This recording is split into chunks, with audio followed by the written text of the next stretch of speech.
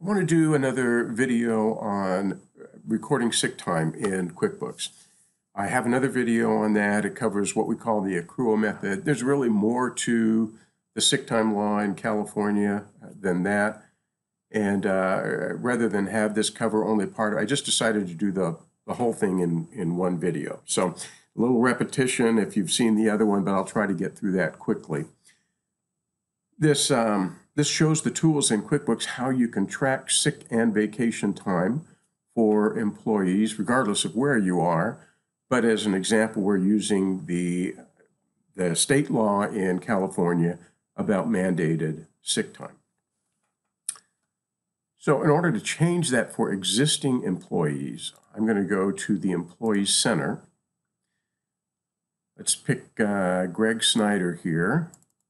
I'm going to double click there to edit. I'm going to go to payroll information, sick and vacation. If I'm tracking sick time in another system, Excel, paper and pencil, whatever it might be, I may have hours available in the current year that Greg still has. He may have used some hours in the current year. I would put those amounts here. But if I'm setting this up as a new program with new employees, I'm just going to start at this point and move down, and that's what we're going to do here. So the accrual method, as I mentioned before in the other video, is the every hour on the paycheck. And so for every hour on the paycheck, the employee is going to get 0.3333 hours. That's 2 minutes. If I move out of that field, you'll see QuickBooks change that decimal to 2 minutes. In preferences, you can have two different settings. How do you want to see time? Do you want to see it as a decimal? Do you want to see it as minutes and hours? So the preference in the sample file here is set to looking at time or displaying time as hours and minutes. Even though I put it in as a decimal, QuickBooks does the conversion and shows it as minutes. If you had the preference set the other way and you put in 2 minutes, you'll see QuickBooks change the 2 minutes to 0.03333. Same amount of time either way. Okay, maximum number of hours. Statute requires 48 hours set as a maximum if we're using the accrual method. The hours do not reset each year. They just cap at 48.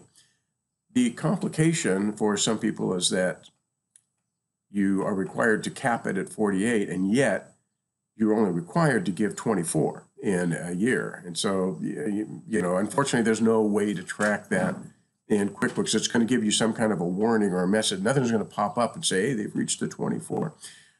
But you have to use a separate payroll type item when paying sick time. And so you'll see that on QuickBooks reports. You'll know exactly how many hours they've taken if you run the payroll reports year to date. So that's the accrual method. That works for Greg. Let's take Elizabeth and let's use the other method. Let me show that to you. The other method is front-loading the 24 hours. So same place again. If I'm using a different system, I've got these two fields here so that I'm printing correct information on current year paychecks. But if we're setting up new employee or new program here, I'm just going to go directly to the accrual period, which is beginning of the year in this case. 24 hours are going to be available at the beginning of the year.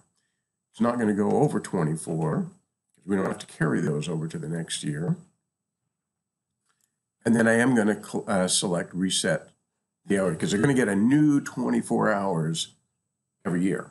They only got 1 hour left. They're going to get a new 24 at the beginning of the next year. So I've set up one employee using the accrual method, and I've set one using the method of front-loading the 24 hours.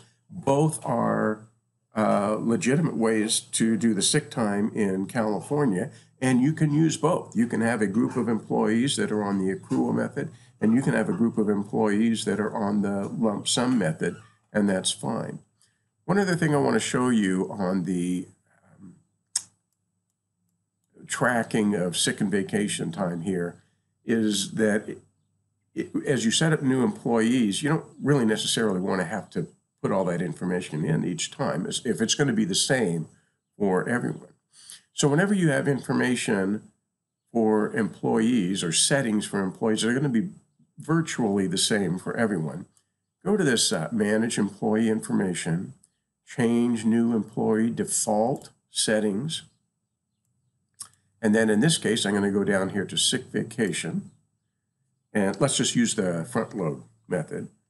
Beginning of each year, 24 hours, maximum 24 hours, reset. And do not accrue employee sick and vacation hours for sick and vacation hours. In this case, front loading, that setting there doesn't make a lot of difference. But if you're using the accrual method, then what that's telling you, what QuickBooks is asking you there, is when we give this person 30 hours of sick time, does that mean they accrue another hour of sick time? The answer is no. It's only the actual hours that they're actually on the job. We're not giving them additional paid time off for using sick and vacation hours paid. So now, excuse me, with these settings in employee defaults, every time I go to create a new employee,